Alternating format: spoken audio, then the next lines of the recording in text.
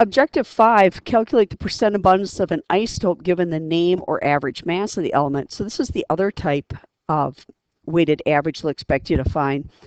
And they won't expect you to solve for more than two unknowns. So it'll either be a problem where it has two isotopes, or there's one in your problem set where you had three isotopes, but you had the percentage of one of them.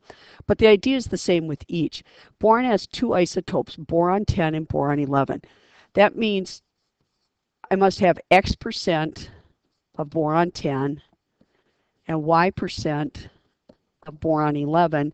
And together, these have to equal the average atomic mass, which I find on the periodic table to be 10.81 AMU. So how can I solve for the two unknowns? Well, I know that X percent plus Y percent equals 100%. And rather than deal with the percents, I'm going to go ahead and, if I divide that by 100, I'm really talking 10x plus, well, let me finish up down here. So I'm really talking x plus y equals 1.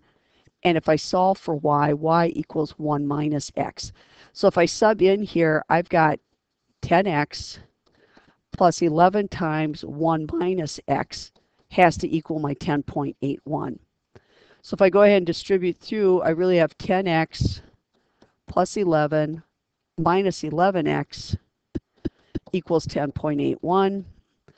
So negative x is going to equal 11 minus 10.81, or 0.19, and that's going to be negative. So x is 19%. And if x is 19%, then I know y must be 81%.